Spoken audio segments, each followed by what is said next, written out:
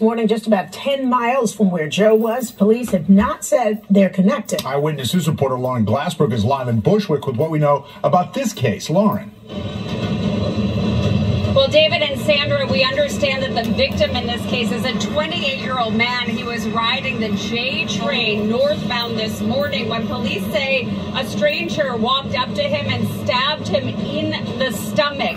That victim got off the train here at Myrtle Avenue. The suspect, we understand, fled at the Flushing Avenue station.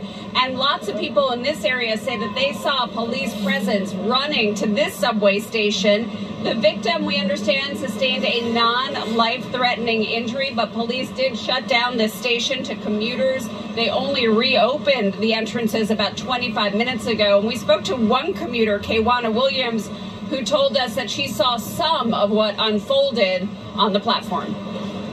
I just saw a lot of commotion. I saw the police, like they looked like they were pursuing somebody, but I don't know if the person got away or not, and then they just shut down the trains. So, but it's kind of scary to just be waiting for the train 1 second, minding your own business, and then boom. Were you on the platform when that happened? Yeah.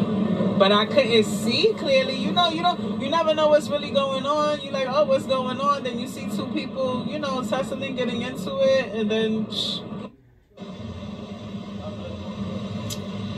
Here's what we know about the suspect in this case. He's described as wearing a green jacket, black pants, and a face mask. Again, this stabbing happened at about 9:45 this morning, and we are just learning that the NYPD will be adding lots of officers to the subway system today. They are open to the possibility that the suspect in this case could be linked to the other stabbings that Joe just reported on. They're not ruling that out, but still no conclusive information. And this is based on the fact that the two suspects have similar descriptions. So commuters can expect to see a larger police presence in the subway system today.